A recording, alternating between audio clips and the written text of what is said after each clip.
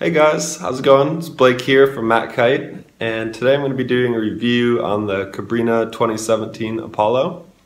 We had a request months ago from Toby Brower, who's the air style master of the world, and he's from kiteforum.com, so he requested that we do a review on the Apollo and let him know what we think, because he hasn't seen too much of that online. So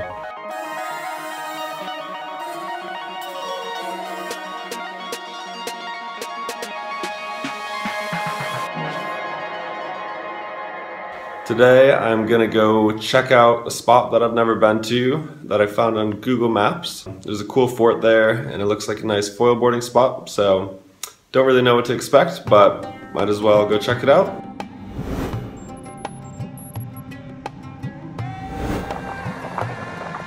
One of the greatest things about kiteboarding is the fact that it gives you a reason to travel and explore. With every new location you visit, it opens your eyes to the world at large. I actually learned a lot from my excursion. It turns out that in the early 20th century, pearl diving played a large role in the development of Qatar. After my history lesson, I decided to see what else I could discover. Right now, I'm just exploring the western coast. I've been driving around all day and trying to find a cool kite spot to ride the Apollo with my foil board. So, hoping to get in the water here pretty soon, and I'll let you guys know what I think. There's a lot about this place that is completely foreign yet familiar all at once. It's been a long time since I've been in the Middle East, and coming back as an adult is just as much fun as it was when I was growing up here with my brother.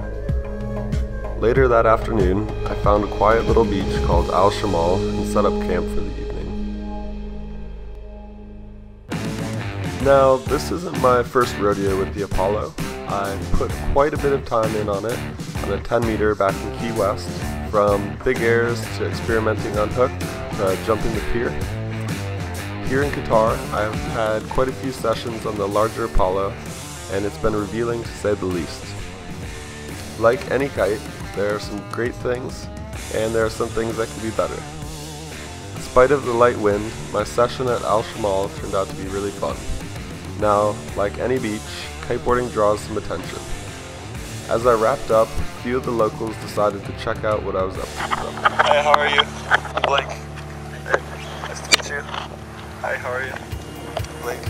Nice to meet you. Thank you. Post-session, I had the chance to talk to these guys and show them my gear. All the way. These guys were really curious, and not only that, but they were kind enough to help me put away my gear. Oh, you did better than me. You did a better job than me. Yeah, perfect.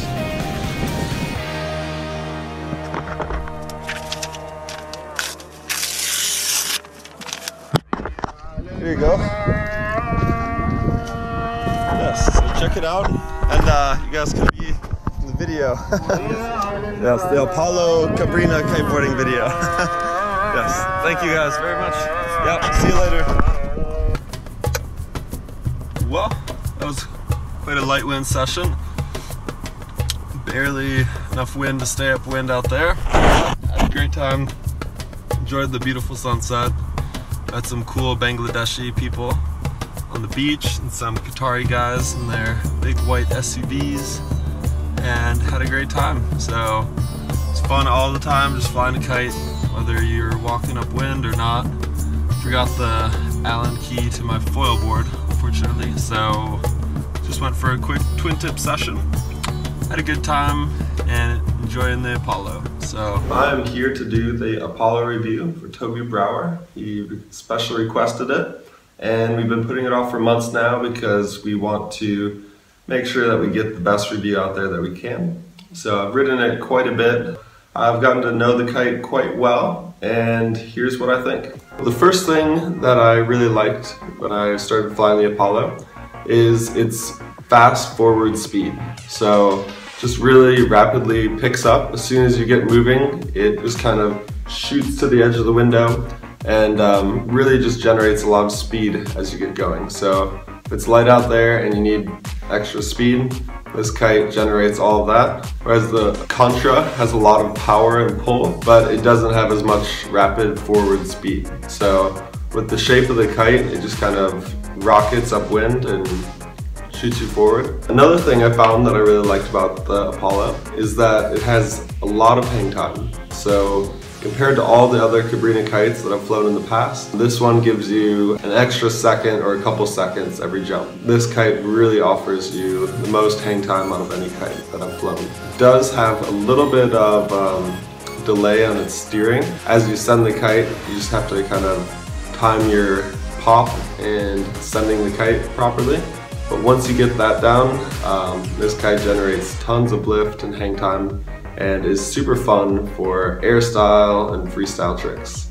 So I wouldn't recommend it for wake style, but if you're looking to boost to the moon, then this kite is for you. So I had the 10 Apollo, which I flew throughout the last season in the Florida Keys. And that kite, on a super windy day, I could jump way higher than most people because everyone had the regular shaped SLD kites, more low aspect.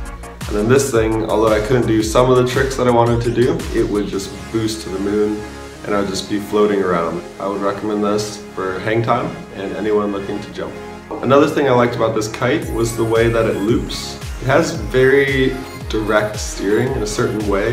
If you pull it, it's gonna pivot around that point. So like, let's say you pull the bar, this wingtip, it's gonna pivot directly around that.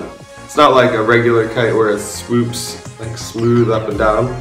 This kite just kind of pulls like this and goes down, and if sending the kite and pull it like that, it's gonna loop. So it almost does like a perfect loop around the center point. So if it's here, it'll loop directly around the wingtip. It doesn't have a lot of power through the loops. If you're gonna try and go for a mega loop or a big kite loop, this kite would feel very strange for that.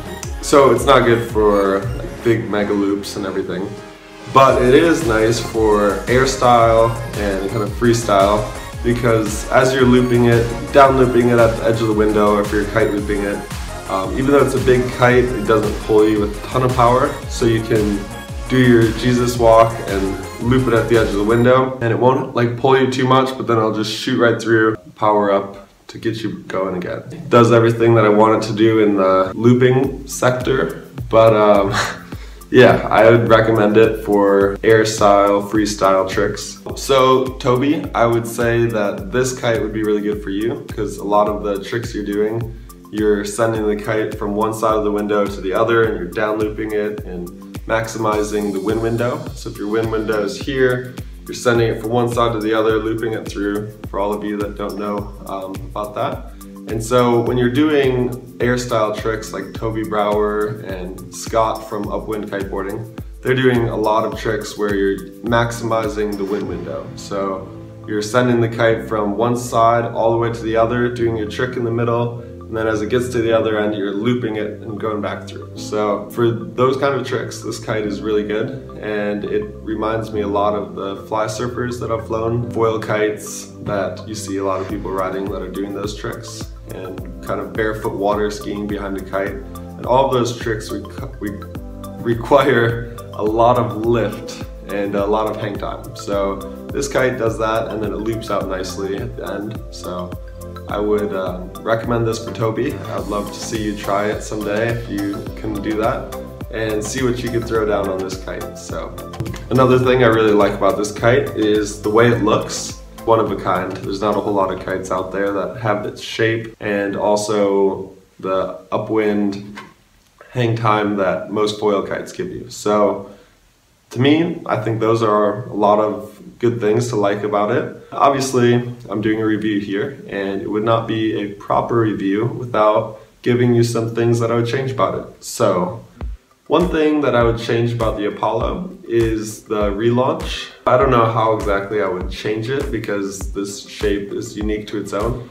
But what I struggled with at times was relaunching it, because usually I take the 16 Apollo out in very light winds. When you crash it down, it's very flat, and so there's not much curve to it. So when you're trying to relaunch it, it just kind of sits like this and doesn't relaunch. So in order to relaunch the kite, You have to be skilled at light wind relaunch or reverse launching a kite, which is more of an intermediate to advanced skill. So I would say this kite is not for beginners at all, which I don't think they market it for as well. When you crash the kite, it's a little bit more of a hassle than the Contra or other light wind kites that you fly. So you have to really work at it. You have to either grab both the outside lines, pull in on it, and have the kite go up, and then reverse launch it. But the thing about that is it is very wide for how high aspect it is. So when you pull on the lines, it has to go up quite a bit before you can swivel it around to shoot it up in the sky. Or you have to do pull the center lines, release it, flip it onto its back, and then sheet out all the way, get the kite onto its wingtip, work it to the edge of the window.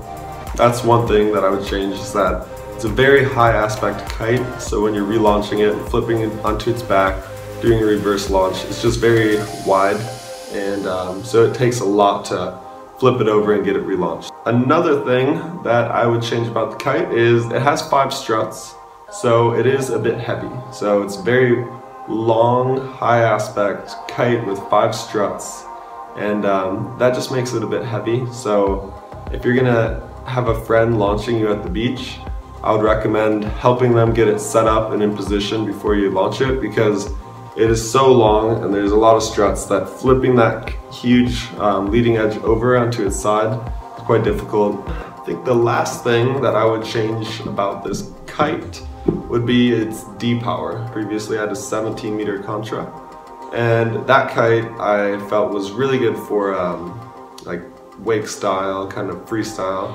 but it was a bit harder to ride upwind than this kite. So this kite powers upwind, has a lot of forward speed, whereas the Contra has a lot of grunt and a lot of force and pull to it, but it pulls you harder downwind because it's a lower aspect kite. Whereas this kite is higher aspect, cranks upwind, has a lot of speed to it, but when you get overpowered, you can't depower it as much. So since there's not as much of a canopy to adjust, and the bridles are a lot more intricate with this one, it just makes it harder to depower. So I was riding a wave session in Grand Haven on the 16, and it was blowing like, 20 miles, 20 probably. So I was a bit overpowered, but I felt like I just couldn't do anything because I couldn't hold it down. Whereas with the 17 Contra, I could fly that thing to 25 miles an hour and still be boosting and shredding around. So for me, it just seems like, obviously this kite's not meant for being overpowered, but when you are overpowered, it doesn't have much D-power to offer you. So it has enough for the conditions that it's meant for, but if you get in conditions where the wind picks up, it's not ideal. So those are just some things that I would change about them. Every kite's different. Every kite isn't meant for everything. Overall, I would say I recommend this kite for mostly intermediate to advanced riders who are into free ride, air style, foil boarding, and just riding in light winds. I wouldn't recommend it for people who don't like going out in light winds or sometimes have to self-rescue and crash their kite and can't get it back up. So it's a nice light wind kite, super fun, good hang time. Overall, I would say that I really enjoyed doing this gear review for you guys, and the guys over at Cabrinha did a great job pioneering a new inflatable kite for our sport, and I'd give it a thumbs up. Definitely recommend it for people who are into that sort of thing, and I think Toby, you would enjoy it and you should try it out someday. Hope to see some videos of you shredding on it. So that's all for this week, and if you guys like these videos, please like and subscribe to our channel, and that's all for this week.